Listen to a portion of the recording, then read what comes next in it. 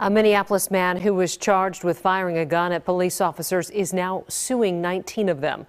The charges against Jaleel Stallings were eventually dropped, but he is now accusing them of excessive force during his arrest after the murder of George Floyd.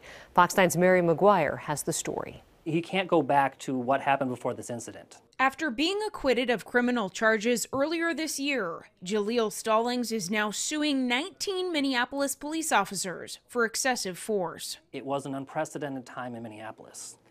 But you also have to recognize there are policies in place, there are rules in place dictating how you respond to that. Sitting alongside his client, attorney Eric Rice outlined the civil suit filed Thursday, which argues Stallings' constitutional and equal protection clause rights were violated when he was arrested in May of last year. There's a reason that officers don't get to just use as much force whenever they want, and that's part of what this lawsuit is about, is keeping officers to proper uses of force and having accountability for improper uses of force.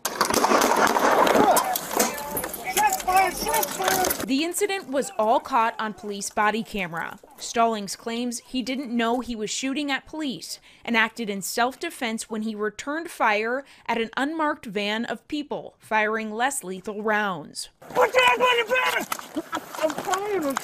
Court filings say when Stallings found out they were police, he surrendered and dropped his weapon. But officers continued to beat him, fracturing his eye socket.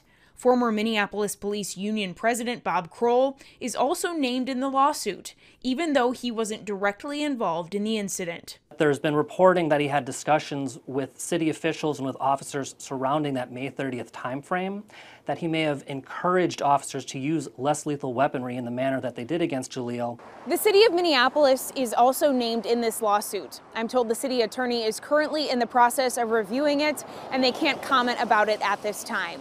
The Minneapolis Police Department also tells me they can't speak on any pending litigation. Reporting in St. Paul, Mary McGuire, Fox 9.